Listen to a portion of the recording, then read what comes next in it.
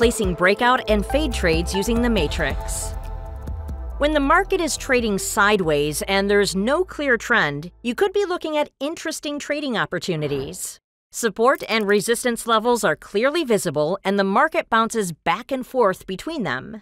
As a trader, you realize that a breakout is due to happen. Not sure in which direction, but something's got to give.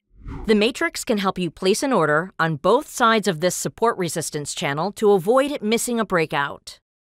Under Place OCO Order, click the drop-down and select Entry Breakout.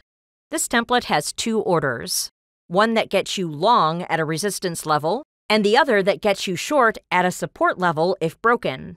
Click the ellipsis to adjust the distance of your buy and sell short orders from the current trading price.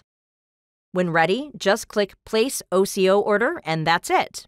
You can see the two orders working for me. If one gets filled, the other gets canceled. Now let's change this around. Suppose the market is still moving sideways.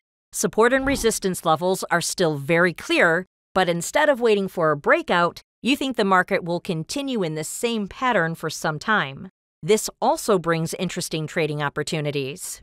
Instead of going long at the top, you now would be short because you think the price will bounce and come down to the support. And instead of going short on support, we're going to go long because we think the price is bouncing and coming up to the resistance again.